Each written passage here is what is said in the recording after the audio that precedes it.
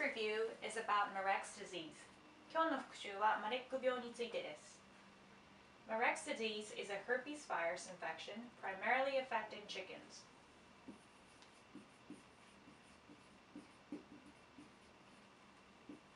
Primarily affecting chickens.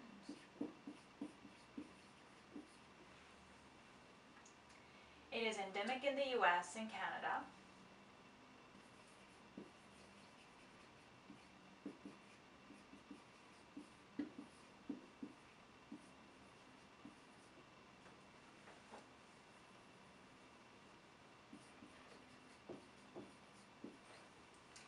So all flocks should be presumed infected with Marek's disease virus. The virus is highly contagious,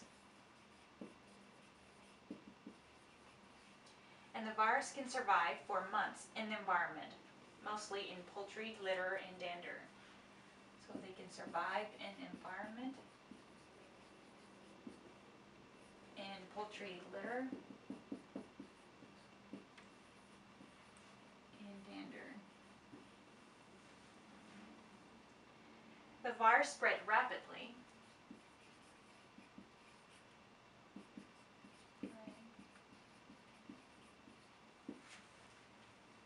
Even in vaccinated birds. So, infected birds shed the virus rapidly,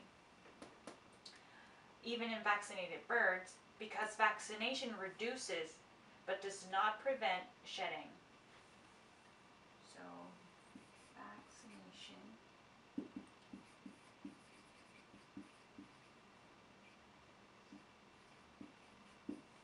but does not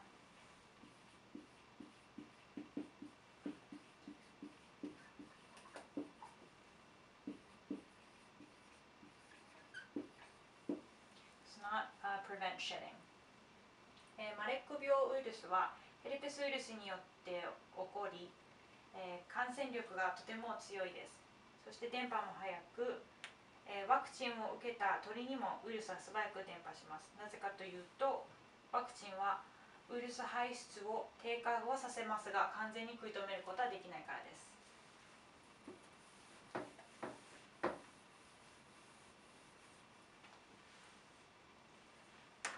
So birds may not show any signs before expiring. So typically no sign before they die. Typical but not pathognomonic lesions include nerve enlargement.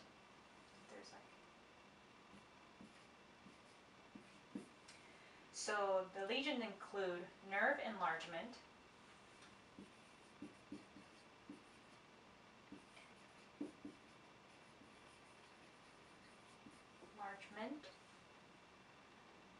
enlargement of feather follicles,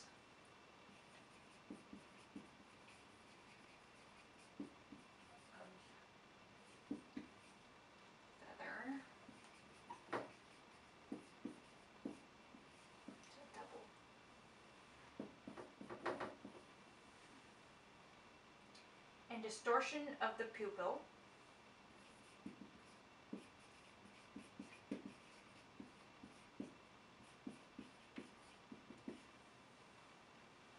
transient paralysis,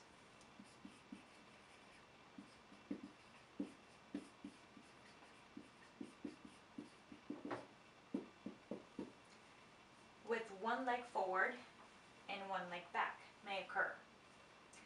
This disease may be confused with lymphoid leukosis.